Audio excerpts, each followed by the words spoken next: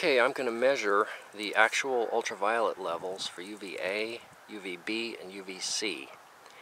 It's October 15th, 2015, and I'm going to use my own personal meters here, a big assortment. And first, let me just say, UVA is fairly harmless.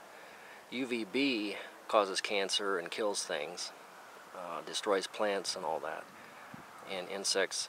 But UVC is the one that just kills, it shakes DNA apart immediately. So first we'll look at UVA and UVB and the ratio. These are both pretty well calibrated meters, and the one on the left measures total UVA and B. One on the right measures UVB only. So if I tilt it towards the sun, being mid-October, the sun's already very low, and we got a chemtrail day going, so but there's a break between the chemtrails, so we've got a 5.0 total and a 0.34 for UVB. And if you work this ratio out, I think it's around 4 to 5%. Historically, this ratio has been about 0.6%. So that's an extremely high reading. Next, we're going to use this spectral line with a 365 nanometer probe, which is UVA. And it's easy to read. The only ones I got that's easy to read. And we're going to see about, okay, we see a 3.0 milliwatt per centimeter squared. So like 3.0. If I can hold it just right. All right, there it goes, 3.0. That's UVA. UVB, this probe is a 300 nanometer probe, so that's UVB. And this is dangerous UV. And what do we get here? We get a 0.7. Quite solid, 0.7. So 0.7 divided by 3.0 gives you your UVB to UVA ratio. Here's another lab quality meter. It's an OLEC accumeter. I'm going to plug in a UVAB probe. And you can see right here that UVA 380 to 420 nanometer. UVB 340 to 380 nanometer. That's not quite industry standard, but apparently that's what these sensors are picking up. So we should be able to see, if I can get this held just right. That's better. Wow, that's high. 1.8 UVB, 4.07 UVC. Okay, so 1.8 divided by 4.25. There's your UVB to UVA ratio. I think that's around 40%. And I have a pair of National Biological, it's a UVA meter. I'll turn this on, and we'll just have a look here. And again, it's hard to aim it just perfect, but if I do, get her up around. It's so hazy today. Call it UVA. I'm going to call it 4.5. 4.5 milliwatt per centimeter squared. Now here's the same manufacturer, UVB meter. And we're on the 0.1 scale, on the bottom scale. This is a narrow band probe, so we're not picking up, we're only picking up UVB. And what do we get? We get, looks like about 0.17. Normally it's 0.19 or 2.20, but because of the haze and low angle, so calculate the ratio that UVB to UVA.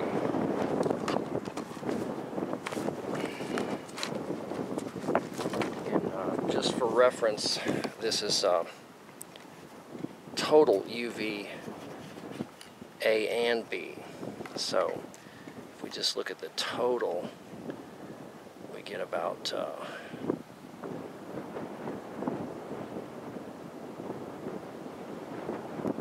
looks like about 9.4.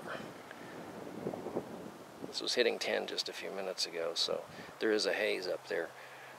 But you know, each one of these has a slightly different band pass. That's why you see different power levels. But that was total at 10. Okay, so that's proof that the UVB to UVA is very, very high. Now we're going to look at UVC. This should be absolutely zero. Now, this is spectral line DM254N, and it's designed to measure the power of germicidal lamps, and yet there's enough UVC for this to pick it up. We're looking at microwatts here. I'm going to hold this hopefully at the right angle. Try and read these numbers. So I'm seeing a 3, 5, 3.7, 3.8, 400, 402, 401. Okay, so that's 400 microwatts per centimeter squared of UVC. 400. Now this is a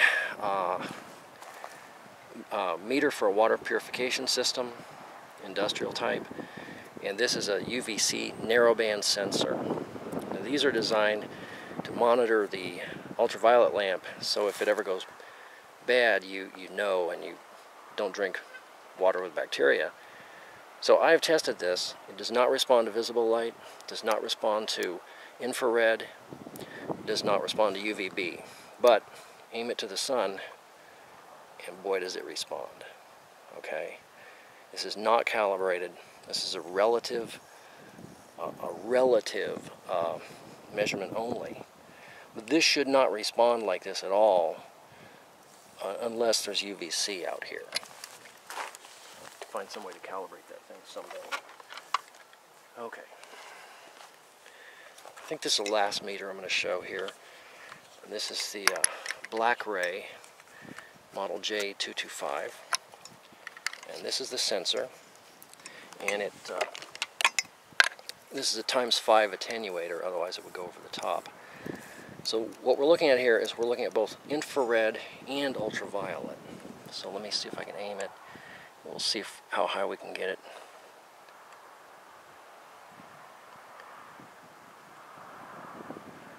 It's quite low actually. But, oh, I've lost it, darn it. Anyway, let me try one more time. What we're looking for is the highest peak reading that will hold. Okay, there we go. Look there, 44. 44. That's microwatts times 100. Okay. Now I put the filter on. This filter doesn't block infrared, but it blocks the ultraviolet. So now we're looking at only infrared. And I got to try and aim it again. And what are we going to see? We're seeing about a 41. I see a 41. Okay, so the ultraviolet was the 44 minus the 41. So that's 3. 44 minus 41 is 3. And that's the UVC component. But that's times 100. So we have to say that's 300 microwatts of UVC. But I have the ×5 attenuator here.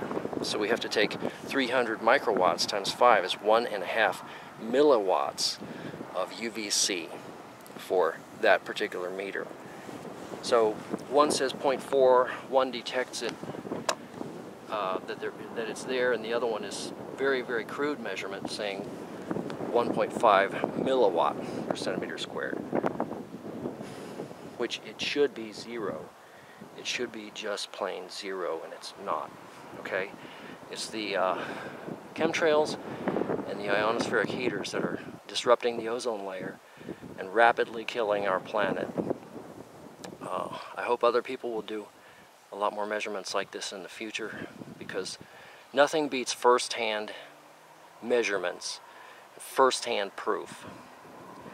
You know, go out there and do something, and watch my video, Proof of Hurricane Control, Bahamas, Bermuda, that explains why the oceans are dying so rapidly.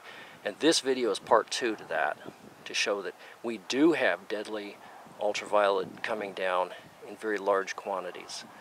Okay, thanks for watching.